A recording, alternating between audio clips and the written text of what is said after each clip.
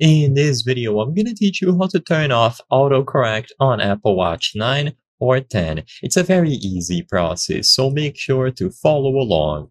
Autocorrect can get quite annoying, especially if you are trying to use multiple languages when typing. So if you use your Apple Watch to text others, you will have to disable this feature. However, this option is not available in the watch itself.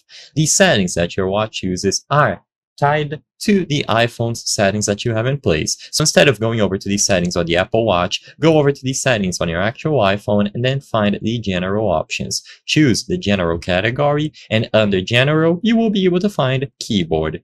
When you go to keyboard, you will now be able to manage various different settings, including auto correction, so you can manage these individually. The main focus of this video, of course, is auto correction, but if you want to, you can change auto capitalization, check spelling, enable caps lock, predictive, smart punctuation, slide to type, delete, slide to type by word, character preview, and then the dot shortcut. So all that you have to do is manage all of these options according to your preferences. The Apple Watch should pick up on the preferences that you have set up on the iPhone, and they will be used on that Apple Watch as well. So if you have multiple different models, as long as they are connected to the same iPhone, you will be able to get this done. And the steps should be the same regardless of which iPhone model or which Apple Watch model you have.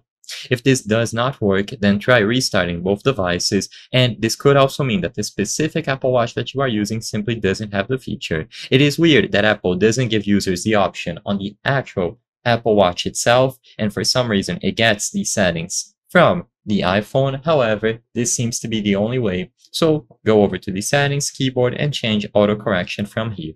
I hope I was able to help you on how to turn off autocorrect on Apple Watch 9 or 10. If this video helped you, please be sure to leave a like and subscribe for more very easy tips. Thank you for watching.